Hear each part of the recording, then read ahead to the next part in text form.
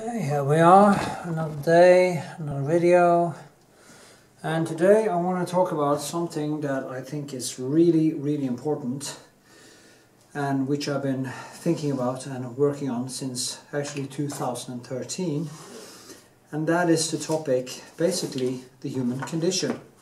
How are we? What are we doing? How are we treating our fellow earthlings? How are we going to fix the problems? What is the real problem? I have had a long conversation with my father on the telephone, actually an hour ago, and we came into talking about these things, or maybe I did. And some of the things, I made one painting called The Human Condition in 2013, and my goal was to actually make a whole exhibition that tackles everything from the absolute worst of humanity to the absolute best. And I did say that at best we human beings are like the gods.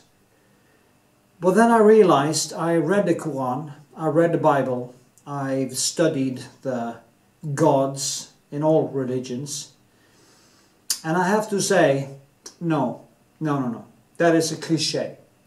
At best, humans are way better than the gods.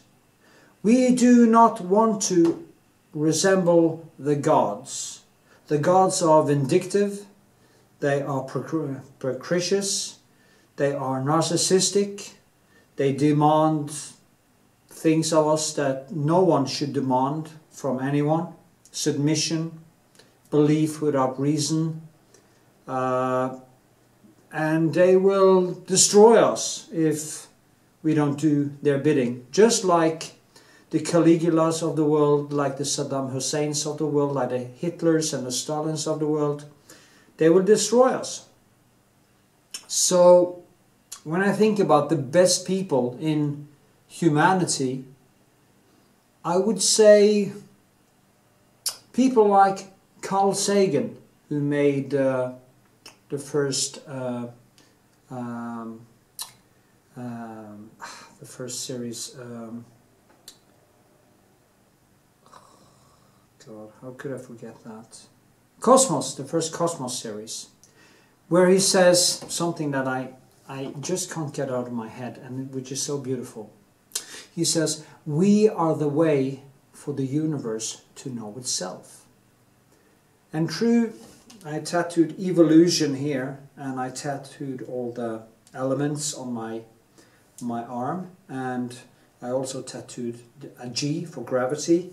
I also tattooed for fun the 42 number that comes from the Hitchhiker's Guide Through the Galaxy, the number for everything, which actually also corresponds with a number that comes up in certain mathematical stuff about the universe, but that's another thing.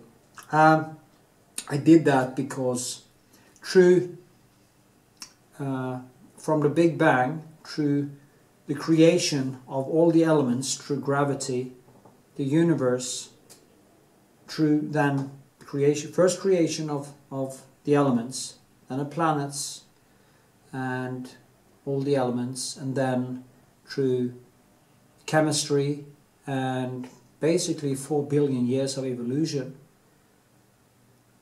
the universe became conscious through us. Okay? So every single human being on this planet is the universe seeing itself. And that is one of the most profound humanistic ways of thinking you can imagine. Because that makes human beings the most important thing of all. And when you understand that, you also understand that every single human being on the planet are as important as you or me. They are me, I am they, through this consciousness. I'm not a religious person, I'm basically an anti-theist. I hate religion. I don't hate the religious, and that is very important. They are as human as me. They are good religious people. There are horrible religious people. But there is something to that. When there was a guy, I don't remember his name now, but he said, for a good man, not for a bad man to do bad things, that is natural. But for a good man to do bad things, you need religion. And that also, you know, that I see political ideology as, or parties as, a form of religion. It creates bias, it creates mass hysteria, it creates mass movements, it creates all the things we need to make the world a worse place. Personally, I'm a totally independent thinker. I hope so. I try to be. And one of my greatest heroes was the late Christopher Hitchens, who wrote this book, Hitch 22. I also have his signature here. I got it in New York at 95Y or something. In a debate between him and Tariq Ramadan about is Islam a religion of peace, which of course it is not. And there's a video about that debate on YouTube, by the way, so you should maybe look it up. He was also one of the beams of light in a pile of shit. You have people like Elon Musk, who is creating Starship to get us out into the universe, which has to become our playground, because the Earth won't last forever. The Earth has about, in like 300 million years, there won't be able to be any life on the surface of the Earth, because the sun is getting bigger and warmer. And in 4 billion years or 5 billion years, the Earth will be eaten by the sun and most of the solar system.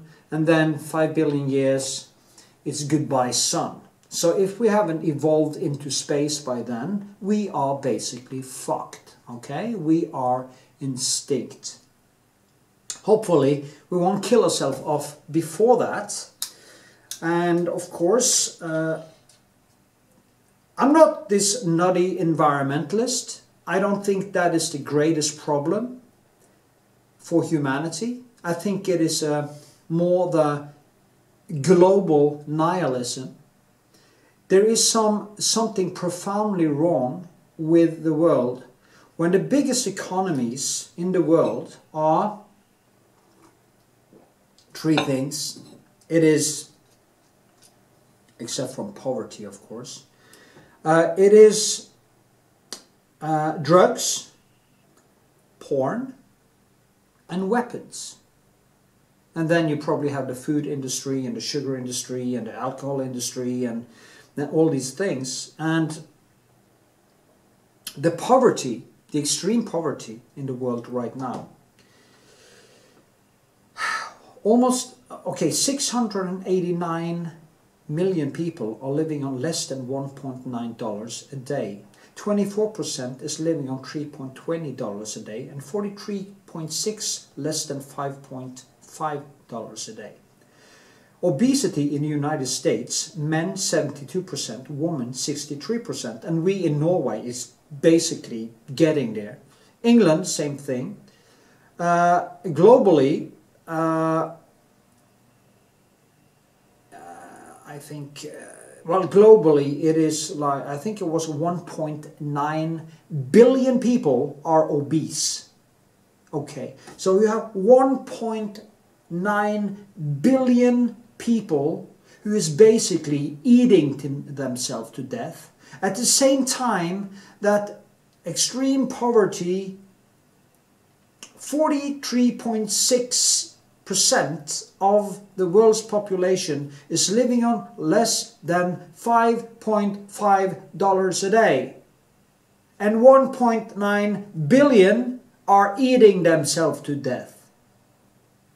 And creating a situation, because as we know, COVID is basically dangerous for the very old in nursing homes and stuff like that. And it's also extremely dangerous for people over a certain age, like 40 or 60 or whatever, that is really obese and have diabetes, which of course comes from obesity. The global food waste is, listen to this, it is 1.3 billion tons of edible food. Now, you have 4.3.6, less than $5.5 a day, then you have 1.3 billion tons of edible food thrown away. And we think that stopping some plastic bags in the stores would make any fucking difference? Do you have any idea how much fertilizer, how much water, how much CO2, how much production cost that goes into creating 1.3 billion tons of edible food that is thrown away? And despite this edible food thrown away, we have 1.9 billion people who are overeating. Too many calories. I mean, in a half a liter of, I think it's a half a liter of Coca-Cola, you have 18 cubes of sugar. There is nothing in Coca-Cola we need. There is absolutely nothing. No single calorie in this that we need. And it's one of the best sellers of the world. So we are using corn, sugar canes, sweet potatoes and other things to create a whole bunch of sugar that is poured into a product that are killing us. Sodas. We are producing enormous amount of potatoes, of corn, of all kinds of stuff to create beer, to create spirits, or to create wine. Think about all the beautiful grapes that are produced just to create a lot of cheap wine, which is filled up with sugar that is basically poured in. And as we know, alcohol is not good for you. Even red wine is not good for you. Actually, to get enough resveratrol, that antioxidant, to have a health benefit, you have to drink like 30 bottles of wine a day, okay, to get it. If you take a little bit of olive oil and you drink it, you get the same effect from a little bit of good olive oil, okay? I can go on with this. But just think about the amount of, and that is despite all the food we are throwing away, all the energy, all the fertilizer, all the land that is going into producing too much alcohol, which is actually one of the drivers for the obesity epidemic. I'm going to go deeper into that in a different video. This is just more like a get it all out there. And it's not even making people happy. It's making them sick, it makes them depressed, it makes them fat, it makes them, they get hardened. Yeah, that too. Just think about how this obesity affects healthcare. Now in Norway we have universal healthcare. We get free healthcare. But how the hell, how much oil do we have to pump up from the North Sea when basically half the population is now obese? And with the upcoming heart attacks and of course diabetes and all the things that is coming. Because people are getting older, but they're not necessarily becoming older because they are more healthy. They are becoming older because we are getting better to treat self-inflicted wounds, basically. Because most people wouldn't survive into that old age if you don't give them some medicines, which basically is to stop people from dying from things like diabetes and obesity. Some people do get old anyway, but it's a few of them.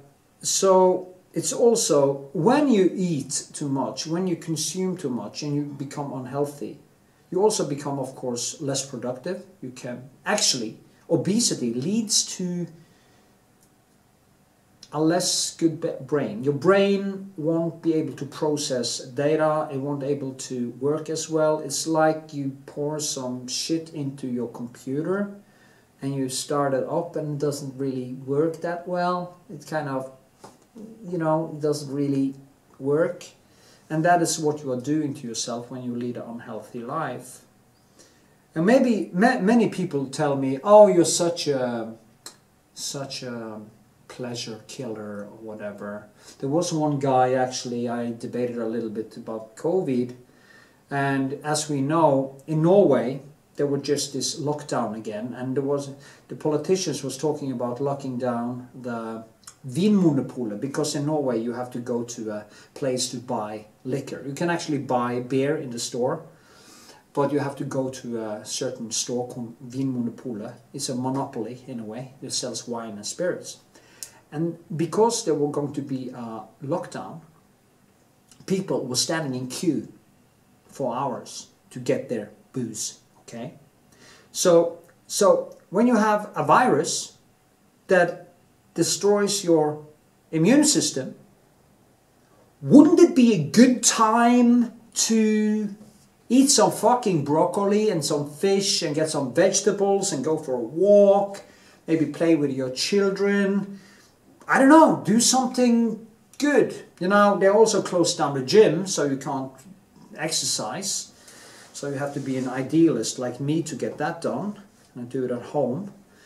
But people are doing the wrong choices all the time, and this kind of affects the whole of the world. I mean, the environmentalist who is crying so loud about CO2, I do agree that global warming will or maybe will become a problem because of man-made CO2. But you won't solve this by stopping pumping oil. That is not how to solve it. Because what you have to take a grip on is the overproduction, the overconsumption. All of these things are driving the fact that we are pumping more oil and using more CO2. That is the driving force in this. Okay, it isn't the plastic bags or the plastic straws or oh, we shouldn't eat meat. Yeah, well, you know, if you eat meat in the right way, if you use the whole animal like they used to do, you make bone marrow soup of the bones, you use the skin to make clothes, you use all the intestines to make soups or other dishes. You use all the fat. Is very important. If you eat fat and vegetables, and meat, you get full. That is how humans actually are supposed to eat. Instead, we are pouring all the sugary shit we don't need, which are actually destroying our bodies and making us fat. Because if you eat fat and protein and some vegetables, you get full very fast. It's very limited to how much meat or fat you can eat until you get full. But if you keep on eating sugar, you never get full. Because it taps into the same receptors in the brain that cocaine does, or any other drug. And that is also the thing. Drugs are the third largest economy in the world, next to porn and weapons, if I got it right. Okay, well, And here's one for the people who use drugs, and I mean any illegal drug. There's a debate about legalizing marijuana. I totally disagree. I absolutely 100% disagree. I will make another video on it, but I want to shortly explain why. I have seen the effect on hashish and marijuana on people. I've seen a few friends become psychotic. I've seen people lose their ability to create. Okay, sorry, I went out. There wasn't any more card left, so I just have to. Okay, back to what I was talking about. I've seen, as I said, friends become psychotic. I've seen the impact on people with drugs. I've seen how people have become dependent of cocaine. I've seen how people have been destroyed by alcohol. I've seen all this personally. I actually was quite alcohol dependent myself. As I say, I used like 3 years of my life, from basically 1989 until, I will say, 1992, to evolve an alcohol problem. Now, my alcohol problem was like I drank maybe once, two, and really bad week, 3 times a week. I never drank in the morning, stuff like that, but it was devastating. It was devastating for my health, it was devastating for my psyche, it was devastating for my work, my art, everything. And I used like 15 years to get this shit under control. Now I drink maybe once a month a bottle of wine, I have fun and I got it under control, but I felt the abstinence on my body, and I know how that feels, and it was really hard to walk back the cat. Now, but when it comes to drugs, which is the 3rd largest economy in the world, you can ask this question: who is driving this? Is it the drug dealers? Is it the drug cartels? Or is it the customer? When you, as a rich person or a person in the West, are buying this, as a person I used to have as a friend told me, this is good cocaine. What he meant with that, but of course it was strong cocaine, it was pure cocaine. And it's ridiculous actually to say it's good when it's more devastating for you. So, and he of course had big problems. Now, when you buy the drugs, what are you actually doing? When you buy these drugs, what are you doing? What you are doing is financing the mafia. And you are financing the drug cartels who is making this. And you are financing basically the production of human tragedy. And that is just to snort this up your nose so you can feel a little bit happy. And that is while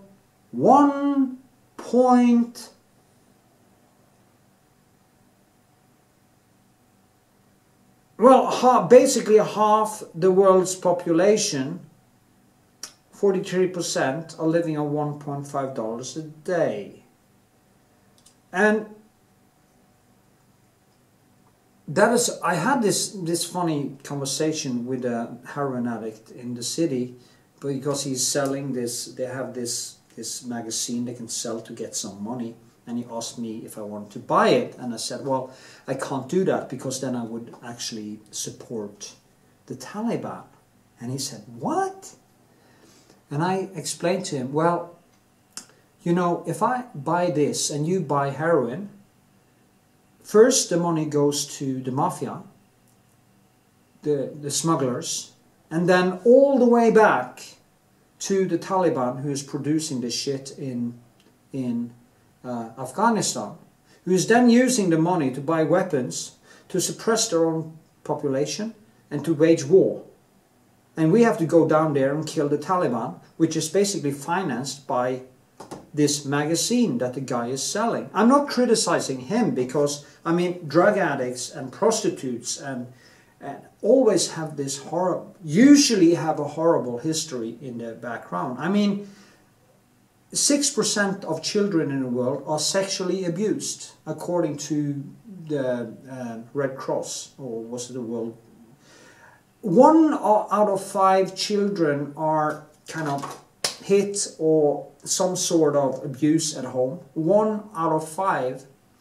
So there is enough horrible shit going on in the homes to create a situation where you can fill up all the prisons and all the streets are full of drug addicts, and then on top of this you have the poverty and you have all this. So there is enough tragedy to go around. So I'm not blaming this guy.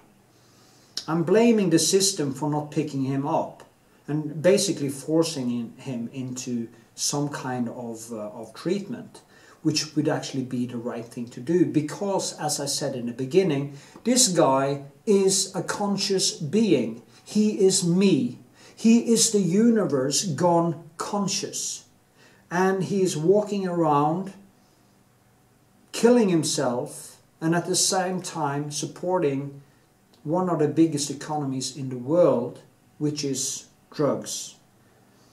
So when you, as a rich person or a person in the West, buy cocaine or any other drug, you should know that you are killing people. When you buy this, you are killing people. When you make yourself obese and you make yourself unhealthy, you are destroying the planet. You are the problem.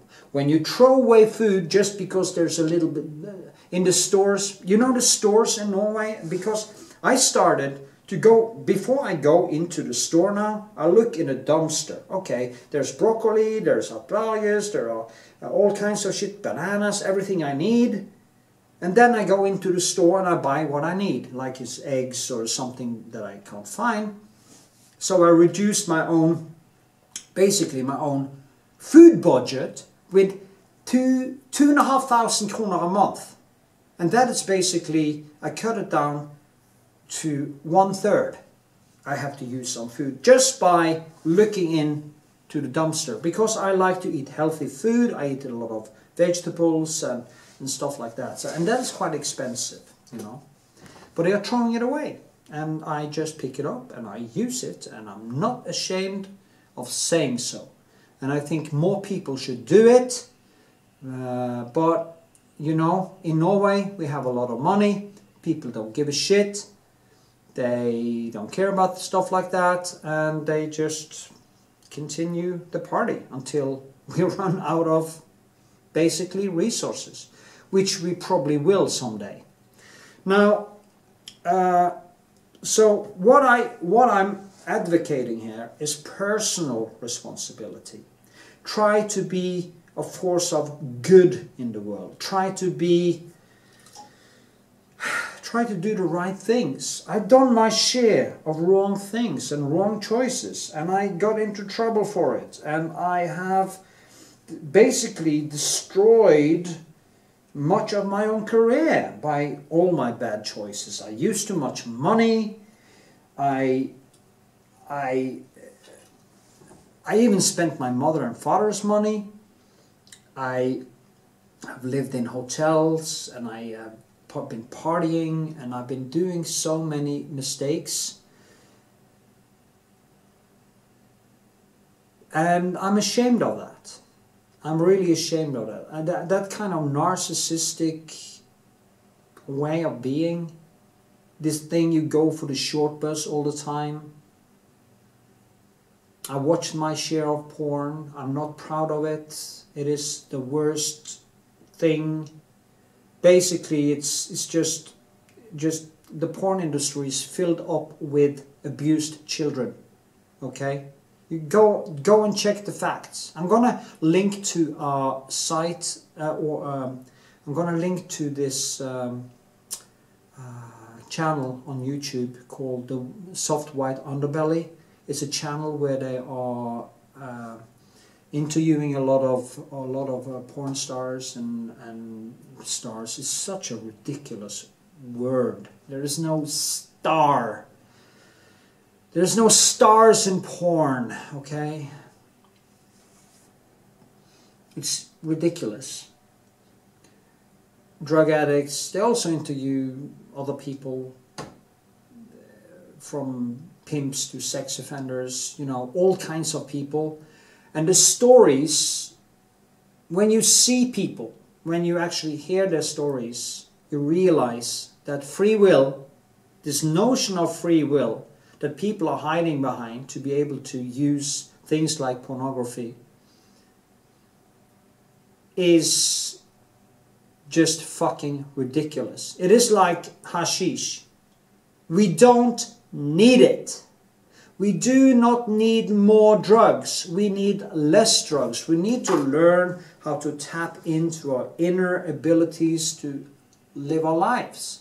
We need to connect with what is important. We basically need a new beginning. We need to start teaching kids not to trust their own feelings, not to trust their own thoughts, but to go for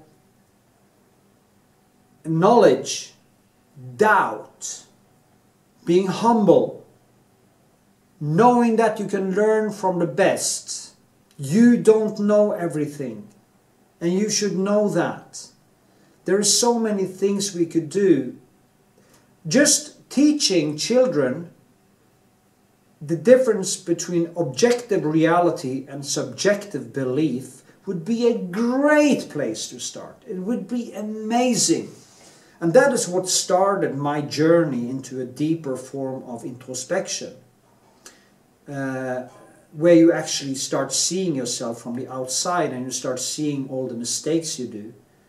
And when you come to that point, you also, of course, realize that free will can go jump in the ocean. But you realize that you have to start learning from your mistakes. You can't just keep on repeating yourself for eternity and then expect a different result. And that starts with that understanding that objective reality is more important to you for your own evolution as a human being than your personal emotions and bias, because they are usually wrong. Human beings are born into a bipolar situation. We are born with all the traits of our lower origins. We have the old brain, the reptile brain, and we have this big thing here. And we have some parts of the brain in the front that makes us kind of see ourselves from the outside. There are between 1 and 3% of the population which are born psychopaths, but even they doesn't necessarily have to become bad people. But if you combine that gene with a bad upbringing, you have the worst people and the people who do the worst things. You can also destroy a child's mind with abuse and all kinds of stuff that will lead them to become sociopaths, narcissists, and they will also do very bad things. But most people, I think, most people will, with the right way of looking at life, start to look at themselves and ask, do I want to be fat? Is it a good thing to only feel happy when I drink more or I eat more or I watch more porn or bad entertainment or just keep on piling in more? And the answer is no. It only leads to a breakdown of basically the collective health of the Western society. It has led to a nihilism and a collective eating disorder, basically eating disorder, which is food, porn, alcohol, drugs, bad entertainment, and basically being vicious. So when people ask me what I think, are people good or bad, I would say we are inherently bad because we are animals, and our lower origin are bad in the way we are like the hyena. The old brain will bite the water buffalo in the ass and watch it bleed until it becomes so weak that we can actually eat it alive. Then we have the new brain, which makes us see ourselves from the outside, the consciousness that I was talking about, that makes us into the most amazing creature that we know of that the universe has come up with. And the difference between the two are introspection and the evolution of the conscious mind. The deeper we go, and I agree with this, to go really deep, you have to know about the bad, the really bad, the really, really, really bad. And you have to see the really, really, really good, the most beautiful things, the drawings of Leonardo da Vinci, the voice of Carl Sagan in Cosmos, the voices from the dead Stoics like Marcus Aurelius, Seneca, Epicurus. Listen to the lectures of Christopher Hitchens or Sam Harris or any of the great people in the world, and learn from them. Learn from them. Especially go into Stoic philosophy.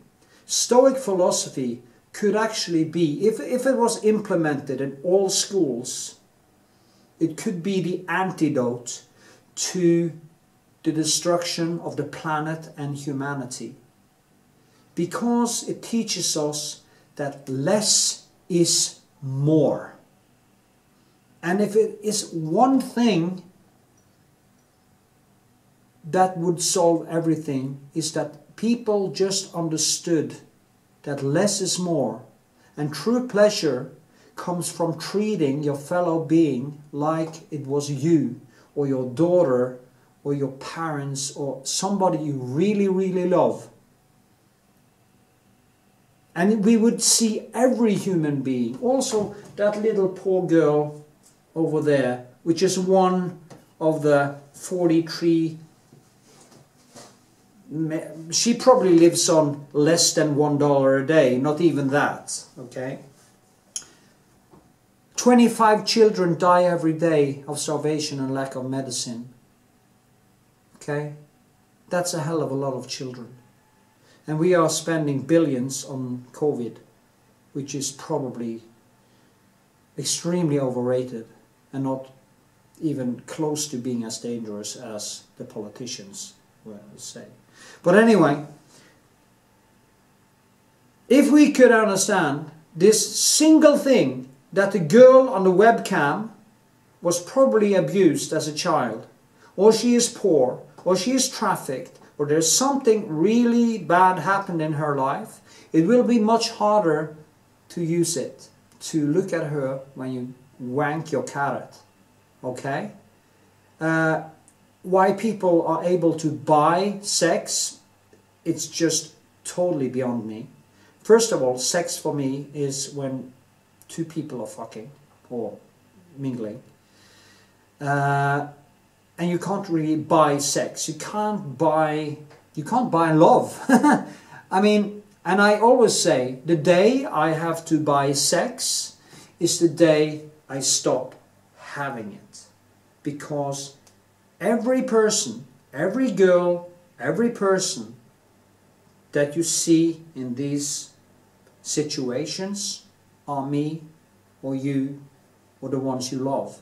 So if you can get that into your thick head, everything will start tasting a little bit worse. And also remember, the less you drink, the better it tastes. The less you eat, the better it tastes. The more you use your brain, the better you feel. The more creative you are, the better you are. The more creative you are, the more human you are. And I think, in closing, if we could go for these things, we would stop destroying the Amazon rainforest to produce soya, to feed cattle, to create hamburgers we don't need. We wouldn't use most of our land areas in the world to create corn that we basically make into sugar. We would use it to create good food for the whole of humanity. But we have nationalism, we have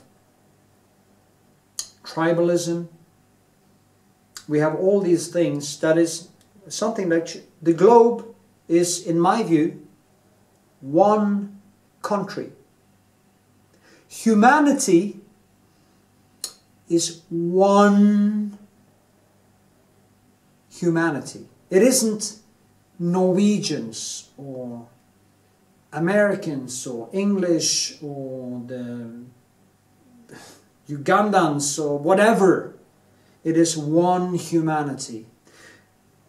So, with this, I will rest my case for now. I think I have touched many things, probably also over and over again. But I need to get this off my chest.